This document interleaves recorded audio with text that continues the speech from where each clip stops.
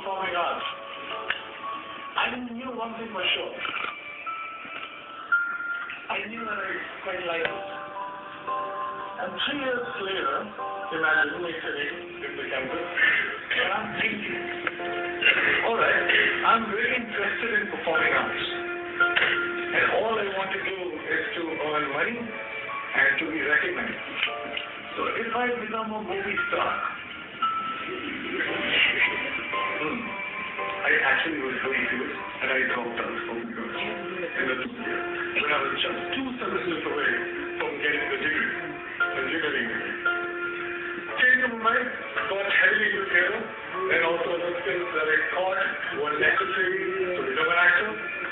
And by the way, this time I stayed with 6 other guys in a single location, but this time I was prepared for it. This time there was one difference. I was driven. My self-respect was at stake. My ex-college mates, one of them is sitting right here in my shirt, they thought that I was that disaster that folks in the engineering and B schools should never become. So I had to prove a point to everybody. I had to prove a point to my family. Most importantly, I had to prove a point to myself. And this was the time when I was also a background dancer. So I was dancing behind all the possible stars that you can think of, Shah Rukh Khan, Shahid Kapoor, everybody. And I was thinking to myself while I was performing, it's just 3 steps away, there I have to get. And everything will be sorted. And I kept going like that. And 2 years later, guess what? I got myself my first big break. I was selected for a primetime show on a TV. And here we are, it was seriously a big break. Because I started early. People started recognizing me.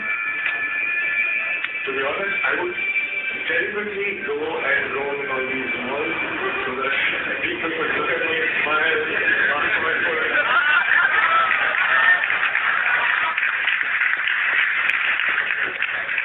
And I was watching myself on TV for the first time. I had no idea how it feels for somebody like me to, looking at me for, and I was looking at myself every day on TV with a big, big, big eye.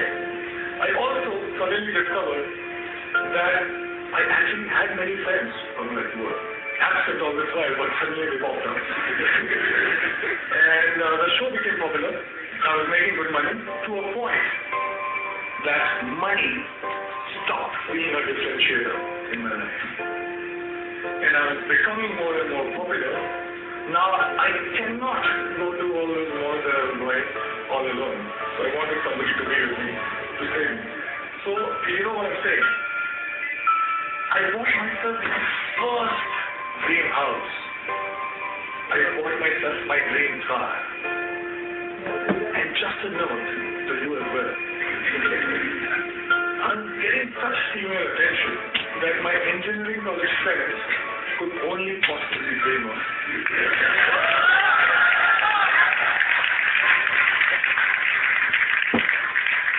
So I'm having a time of my life.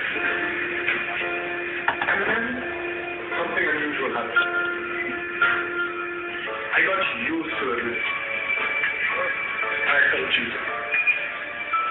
I stayed with all these dreams for 10 and 15 years of my life. I was promised happiness and I was promised success. But all these things stayed with me just for curiosity. I'm punctuating me because I started from zero money and zero recognition. So I was not happy. How can that be? I didn't like this version of myself. And the future me again was living the present me. But this time, I decided otherwise. I would do something else. I figured out something. I figured out something. Even these big things were not that big once I got them. And looking back in the past, I realized that maybe smaller things were way bigger was one thing that was missing in my life that was the cause of this illusion.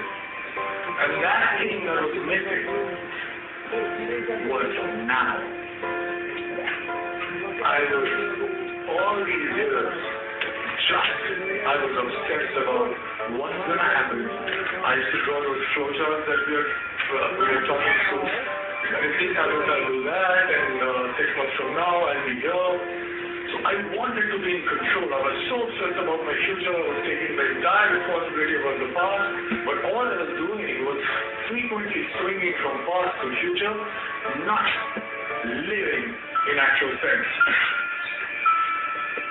Well, I also figured that when I perform on stage or in front of camera, I'm so much excited. I'm so much interested. I'm paying so much attention that there was no room to think about future or the past. I was just there, in the moment. I was alive in true sense when I was performing.